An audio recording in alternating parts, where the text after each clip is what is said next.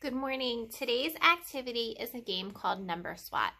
So how this game works is a parent or an older sibling can call out numbers and the child will tap the number they believe to be the correct one.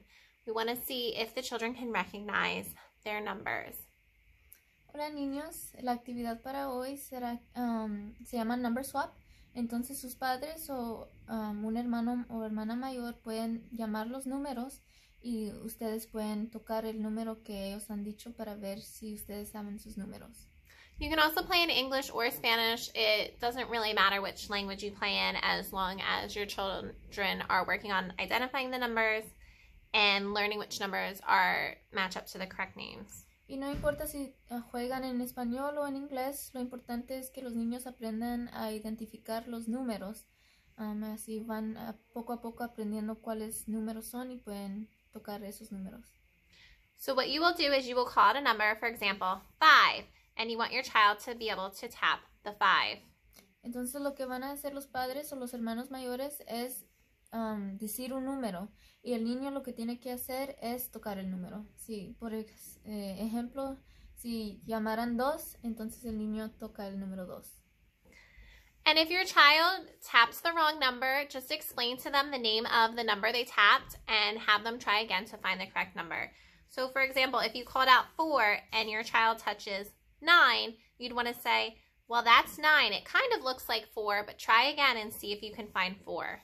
Entonces, si su hijo o hija se equivocan, lo que pueden hacer es dejarles saber, así como, por ejemplo, si dice el número 4, ellos tocan este número, les pueden decir, no, ese no es el 4, ese es 9. Se parecen igual, pero no es. Entonces le puede dar la otra oportunidad para que ellos vuelvan a intentarlo. And it's okay if your child does not identify all the numbers. You just want to practice and teach them the names. We're working on that as a preschool skill, so it's okay if at this point they don't recognize all the numbers, but you just want to work with them and give them the correct names for each number. Y está bien si sus hijos o hijas todavía no pueden identificar cada número. Esto es para práctica, entonces si siguen practicando eso les va a ayudar a ellos a desarrollar esta cualidad de poder identificar los números.